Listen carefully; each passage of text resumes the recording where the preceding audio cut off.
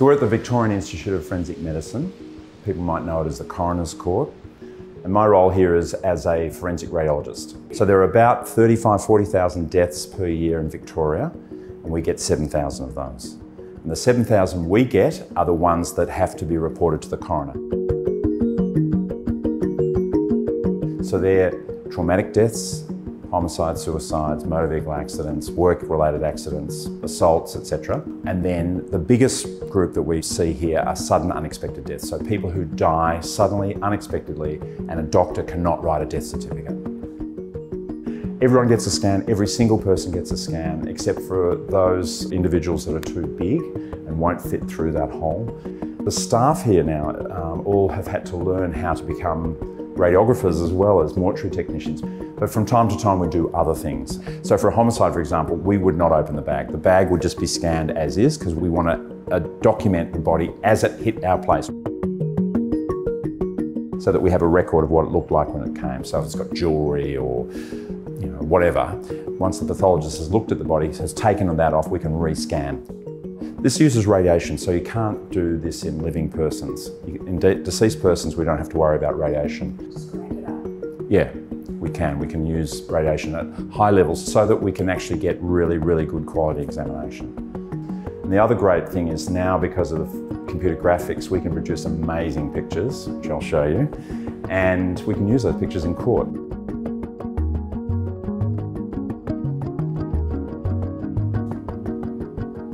So this is a routine case where we'd scan the body from head to toe, and we're able to rotate that body around so we can look for injuries, for example, looking for abnormalities of the bone. If you wanted to look at the skull, you could rotate these images. If a piece of a body part is found washed up on a beach, for example, we will scan that. So we have a record of absolutely everything that's come into this place that is biological, and sometimes not. So sometimes people find things and think, oh my God, this is turns out to be a toy or a piece of fish or whatever that's brought into us because they think they've found a piece of a deceased person. We will scan those as well. So we scan everything that comes through here. So, like with the Circadic and her foot, their foot would have been scanned up in Sydney? I don't know in Sydney. If it was here, it would definitely have been done. We would have done that. So, routine scanning is just we place the body on the scanner and we scan from head to toe. But there are procedures that we can do to enhance the organs in the body. Instead of using embalming fluid, we use a dye, a contrast agent, and we basically fill every artery and vein in the body with this dye. So when we do this angiogram, we can see that there's a hole in a vein here that's leaking dye into the abdominal cavity. So this is of great benefit to the pathologist because for them to try and find that would be extremely difficult. I was at a Christmas party and I was talking to a colleague, and his wife was a forensic pathologist, and she said they needed someone down at the Coroners Court. So I just volunteered, and I turned up here in 2002, and 20-something years later I'm still here. In 2005 there are very few institutes in the world that had such a thing. I was angling to try and get a scanner here, but of course money was the problem. But the Bali bombing amazingly changed everything. The first blast was in Paddy's Bar. Then a second, much larger explosion went off outside the Sari Club.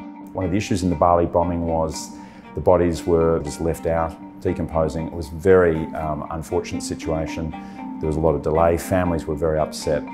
And so we put in a submission to say that this scanner potentially could be used in a mass disaster to speed up identification. And amazingly, we had Black Saturday in Victoria. At Narre Warren, an inferno tore through in a matter of minutes. In one street, 5 houses were lost. Our plan, which we didn't know whether it would work, did work amazingly well. So we were able to identify 174 persons who died in Black Saturday, and the CT scanner was a big part of that. So in Australia we started here, and now every state in Australia now has scanners. Australia and New Zealand probably leading the world, I'd say. It's fantastic because there are, religious reasons or ethical reasons or whatever reasons, they don't like the idea of an autopsy. To be able to do this, and for them, the coroner, to say autopsy is not necessary, families really appreciate that. I'll tell you a story. We had a service contract, so if it broke down between 9 to 5, Monday to Friday, they'd come and fix it. If it broke down on the weekend or after hours, we'd wait till the next day. We now have a 24/7 service contract, including Christmas Day. If this machine goes down for a day, the pathologists are screaming, everyone's screaming, we need it, we need it, we need it, because it's so intrinsic to the way we do business here that we cannot allow this to be down. The most exciting thing is another big area of medical imaging is MRI, magnetic resonance imaging. So there are only very few institutes in the world that have both CT and MRI available in the mortuary. CT is really good at some things, but there are some areas that it's not particularly good at. It's not very good at little babies, whereas MRI is amazingly good in children and babies. It's not so good for looking at the brain, and it's not so good at looking at the heart. So the concept that we've come up with that the government has supported is the concept of one room, two doors. So we'll have a clinic on one side for living persons, completely separate from the mortuary side, which is the second door, which will be deceased persons. I'd like it to increase. I'm getting towards the end of my medical career. This is the area that really stimulates me intellectually. I saw a case today, and I was talking with our colleagues, and I think I've probably seen something that no one else has ever seen. And it's just a fantastically stimulating experience to be able to do that stuff.